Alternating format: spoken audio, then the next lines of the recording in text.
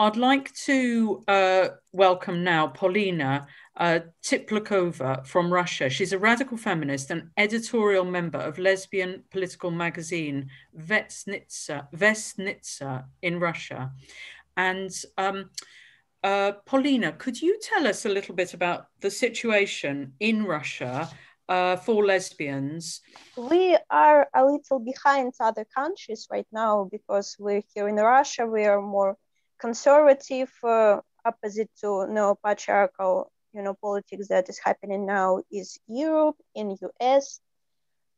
I wouldn't say that our lesbian community is small here, but everyone here knows each other, at least through someone, especially, locally in the cities.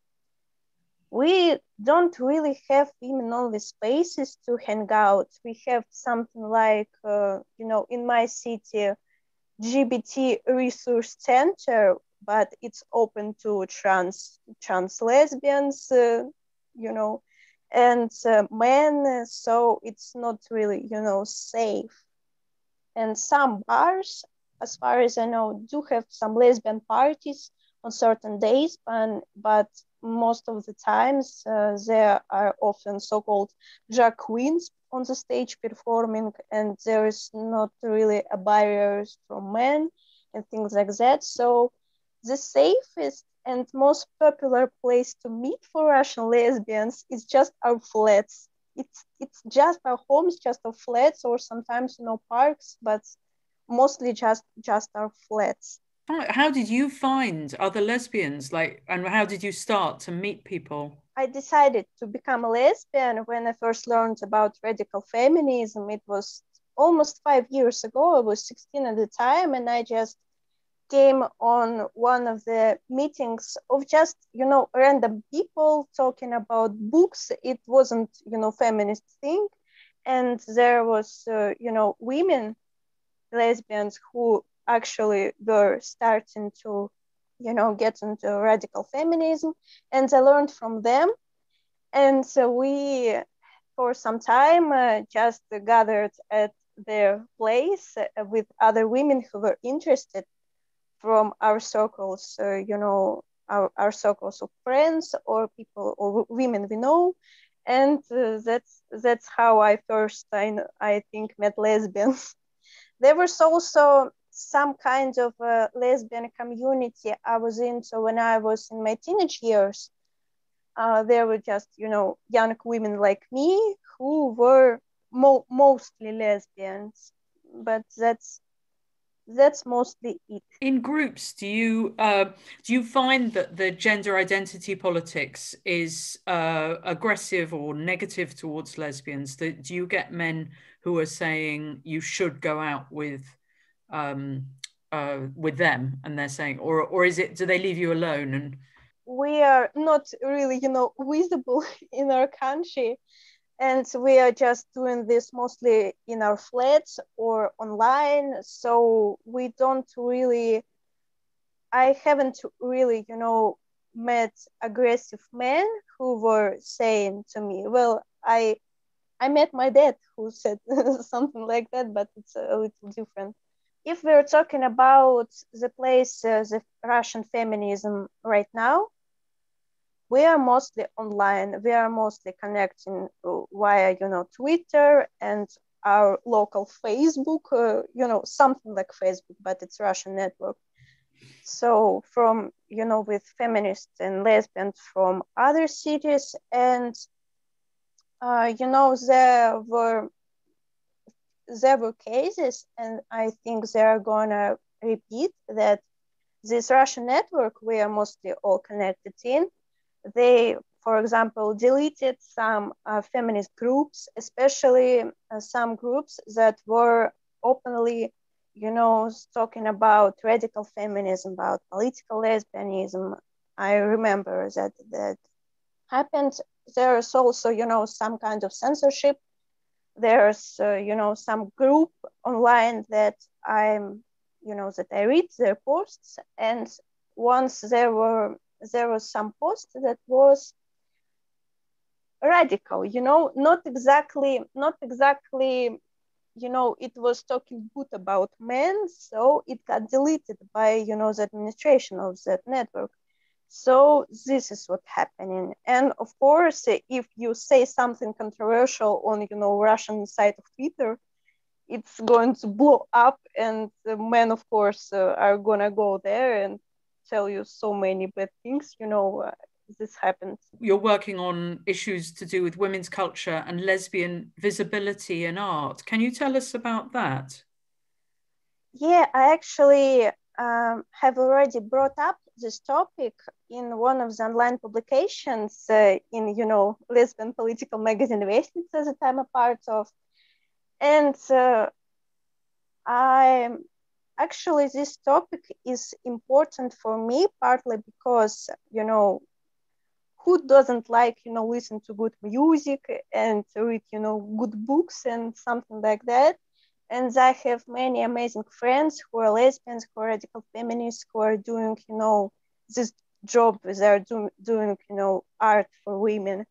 And I myself, writing some songs, at least trying, so I can, make something, make it bigger.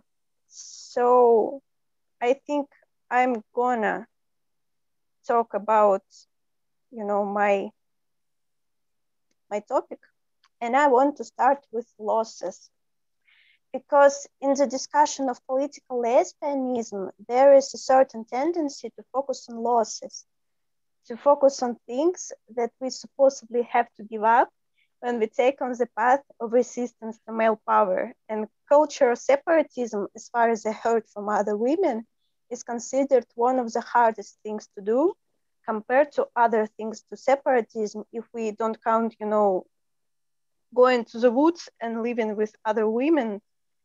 That's one of the hardest to, give up the patriarchal culture. And I've heard so many women regretfully recall films and books and music that, due to their political choices, they can no longer enjoy the way they used to. Art created by men and women identified with men is seen as a vital and irreplaceable part of life. So where is the basis of this so-called emotional and aesthetic pleasure that is so impossible and unbearable for women to give up? And women describe their experiences with male culture as an opportunity to relax, to experience joy and comfort. This pleasure is rooted in the woman's realization that when she consumes the products of male culture, she demonstrates the correct heterosexual behavior. She is once again reminded of where her place really is in the system of male supremacy. She is humiliated in her attempts to find consolation. The culture of the dominant class becomes the last bastion of her entertainment. And this pleasure, it's not what it seems. It's not a rest from a difficult female existence. It's not a restoration of emotional resources. It's nothing more than just a feeling of relief from escaping the imaginary punishment for a thought crime against male power. Slaves shouldn't have their own culture, because its existence leads to the development of group consciousness, and men understand that very well. So it's important for them to keep women separated from each other and alienated from themselves and their feelings. The widespread myth of romantic love successfully handles this task, which, among other instruments of male power, is actively being implemented into the female consciousness with the help of art and culture. And regardless of the skill of the author, the depth of the general message, the presence of female characters, such work cannot be considered female representation, and therefore has no value in women's eyes, since it's not intended for women. Men write songs and shoot films exclusively for other men. All art created within the framework of the patriarchal paradigm is actually a retelling of political propaganda that promotes the institution of heterosexuality and male values. A man's idea of what a woman should be like, what feelings she is allowed to experience, and what thoughts to have. Women gain nothing by devoting their time and their thoughts to men, admiring overvalued art, broadcasting male ideology, and contributing to patriarchal culture. Heterosexual behavior destroys the female consciousness, prevents the development of female group consciousness, and makes the existence system stronger. Women identification is a source of strength. If a woman is deprived of it and wastes her resources of men, she loses herself and loses contact with other women. Yes, indeed, the prospect of cultural deprivation seems to be a terrifying fate, but the truth is that male culture has never belonged to women, which means that its abandonment does not mean the loss of something truly important and dear to a woman's heart. We have nothing to lose because we don't have anything in male culture for us to begin with. And this should be a motivation for creators to make art from women, for women, and about women. Like, Alex Dobkin said, the works that will not become the retelling of male propaganda, chest and girl power, but will contribute to women's culture. And also for contemplators to support the creators of such works. Women don't lose anything when they choose political lesbianism. The refusal to engage in heterosexual behavior is a step beyond the line of defiance, but the slip of faith doesn't end on a lonely and empty road. Beyond the line of disobedience, there is life, and this is the only thing that can be even called life for women in a world where everything, and especially culture, is permitted with the ideology of male dominance. No woman can claim that she is not a lesbian. When women say that they are not lesbians, they overlook the fact that the image of lesbians in male culture is created with the participation of men and adjusted to their vision to lesbianism. Then who are lesbians if they are not the ones shown in movies? How can we be lesbians if we don't have access to lesbian culture? The visibility of lesbians is also the visibility of their culture. Lesbianism is not about lesbian sexual relationships. It's an emotional, intellectual, and creative connection between women. Any activity, emotional, intellectual, and creative, needs support. And therefore, the real act of lesbianism is to support women's art, women's music, and women's intellectual activities. This is the only way we can achieve what we call lesbian visibility. And we can't rely on men and wait for their help in this matter. Men can't be our allies in the issue of lesbian visibility.